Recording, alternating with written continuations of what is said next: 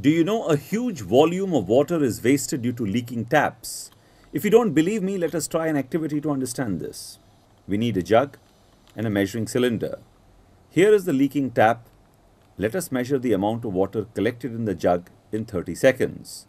1, 2, 3, 4, 5, 6, 7, 8, 9, 10, 11, 12, 13, 14, 15, 16, 17, 18, 19, 20, 21, 22, 23, 24, 25, 26, 27, 28, 29, 30.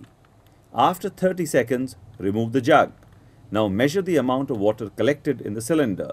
We collected 26 milliliter water in 30 seconds. The rate of flow can be calculated by dividing the amount of water collected by the amount of time required to collect the water.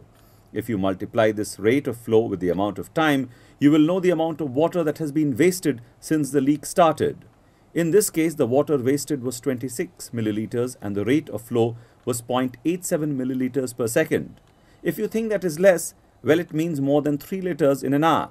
Next time you find a leaking tap, measure how much water is being wasted and make people understand the importance of water.